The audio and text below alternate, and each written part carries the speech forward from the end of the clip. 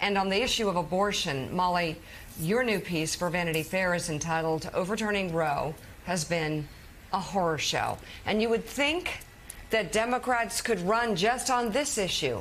You write in part, quote, everything we worried about, every worst case scenario is happening right before our eyes. But perhaps the worst part of this post-Roe political landscape is that the anti-abortion right hasn't been satiated and appears emboldened despite a string of electoral defeats in 2022 and 2023, including in red states. Republicans long argued that abortion should be left to the states. But since the conservative majority struck down Roe, effectively doing just that, you have Republicans not only looking to prevent states from voting on abortion rights, but also calling for a federal abortion ban. Even scarier, Republicans are even trying to ban abortion pills using the Comstock Act, an 1873 federal law. The next Republican president, Axios notes, could stop most abortions without Congress. Meanwhile, the Supreme Court is taking up an abortion pills case, setting up, according to the Times, a high-stakes fight over the drug that could sharply curtail access to the medication, even in states where abortion remains legal. For years, I was told I was being a Cassandra about the danger to women of a post-Roe America. But if anything, the reality is even bleaker than I imagined. Because right now, Molly, right now, there are women in states with 6-week abortion bans in Florida, across the country, who have pregnancies that they can't get the abortion health care they need, and they are being, it's like the Dark Ages. They're being forced to have stillborn babies. They're being forced to be sterilized. This is happening today. Yeah. They're being asked to bleed out in the parking lot, to wait. You know, I mean, these are doctors who are terrified of treating. They're worried about losing their medical licenses. And so they're saying to this woman, I can't take the chance. And even with the Texas, with the Kate Cox case, which was such an important case because you really saw Republicans, Texas AG Ken Paxton said it's up to the doctors, right? Because they're doing that in the hopes of getting these doctors so scared that they can't treat, so worried about losing their medical licenses. And you have these women, it's not even that they want abortions, it's that they have, you know, lost pregnancies or have these unviable pregnancies and can't get any medical treatment whatsoever because the doctors are scared. And what we're seeing again and again is the truth, which is abortion is health care. And Claire, what Molly said is and what she wrote is so telling. It's worse than she ever imagined. Yeah. It's worse than anybody ever imagined.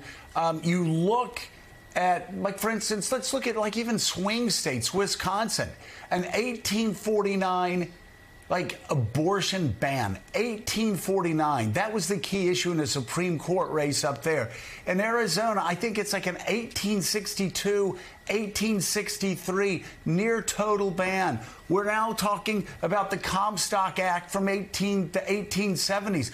Republicans embracing abortion bans from the 1800s that are risking the lives of our wives, our daughters, our friends, our neighbors. It's shocking. Yeah, and I want to tee off a point that Molly made because I think it's really important to remember this. What did Paxton do after the lower court said Kate Cox certainly should have the medical care her doctor was recommending in a heartbreaking, horribly painful situation for that woman and her family?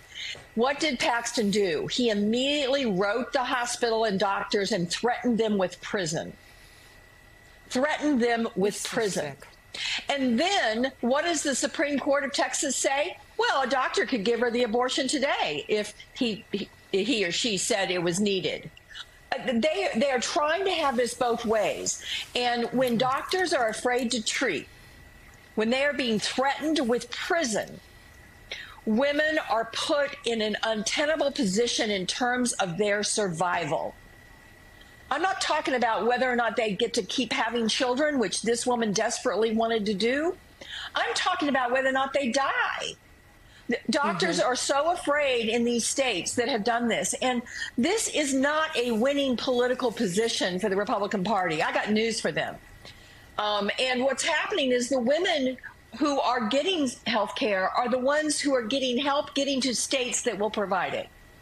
They are fleeing states like Missouri and Texas and Arkansas, and they are going to states like Illinois or Kansas or other states who are still providing basic health care to women.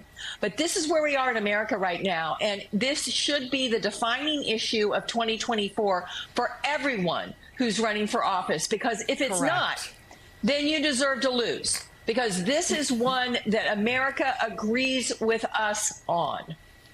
And Claire, we've been talking about the presidential race.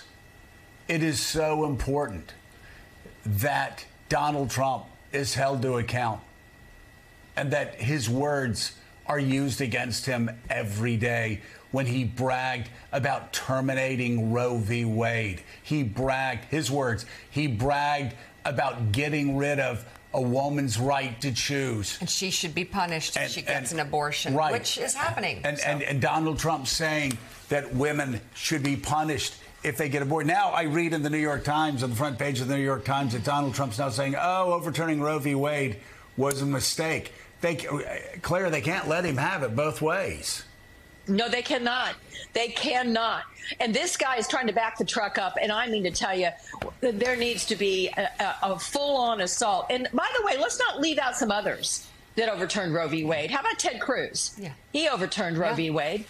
He was right in line with getting these judges, rushing them to the bench. Amy Barrett Cohen, rushing her to the bench in a way that was so hypocritical after what they did to Merrick Garland. What about Senator Scott in Florida?